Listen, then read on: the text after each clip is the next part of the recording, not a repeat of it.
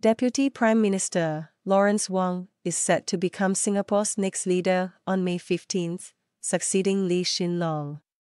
His leadership will be closely watched as he takes the helm.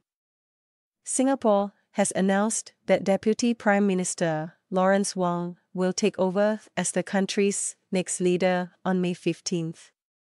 Wong, 51, has garnered unanimous support from lawmakers within the People's Action Party (PAP).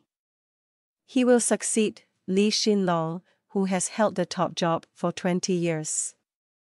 Wong, who earned praise for his management of the island's pandemic response, has been regarded as Lee's successor since April 2022. During this time, the ruling party selected him to lead the 4G, or fourth generation of leaders, in Singapore's political parlance, politicians the party aimed to have governed the country in the future.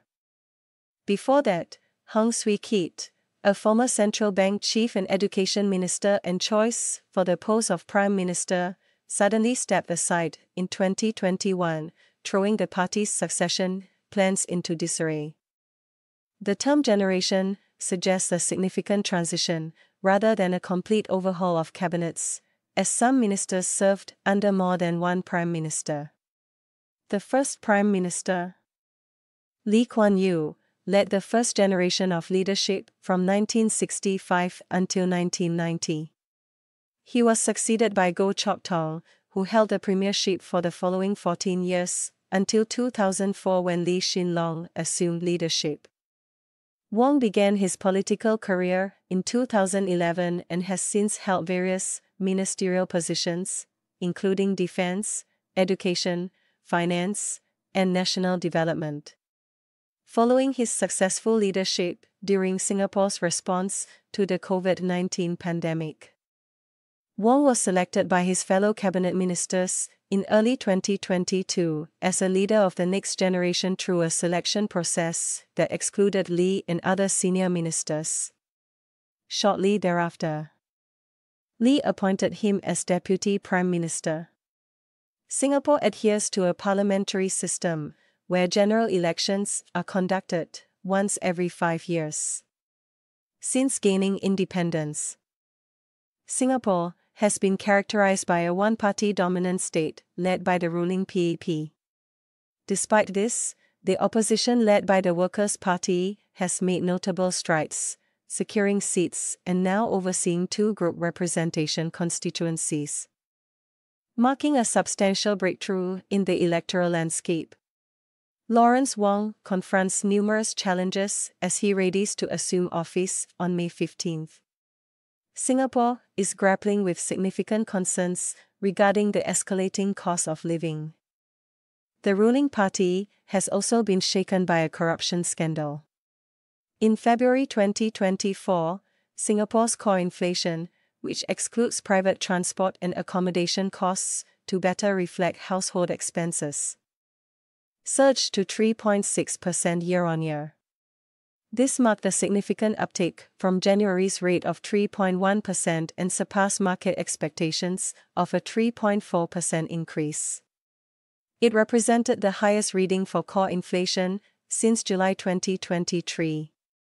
The acceleration in inflation was primarily driven by elevated services and food inflation, partly attributed to seasonal effects linked to the Chinese New Year.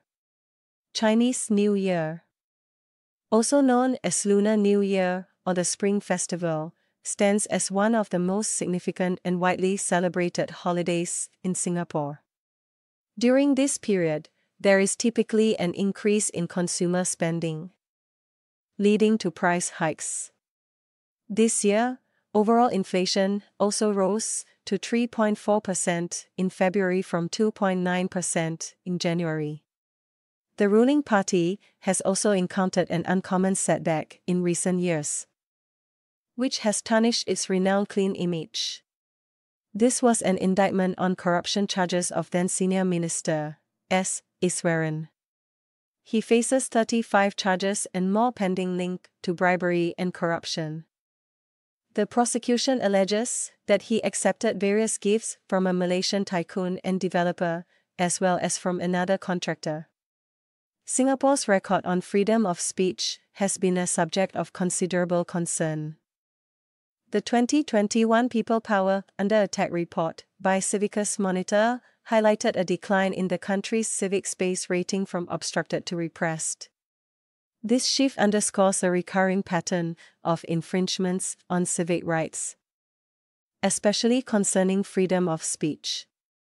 Throughout 2021, Singapore utilized restrictive laws, such as the Public Order Act, the 2017 Administration of Justice Protection Act, the Protection Against Online Falsehoods and Manipulation Act (POFMA), and defamation laws to target human rights advocates, journalists, and critics.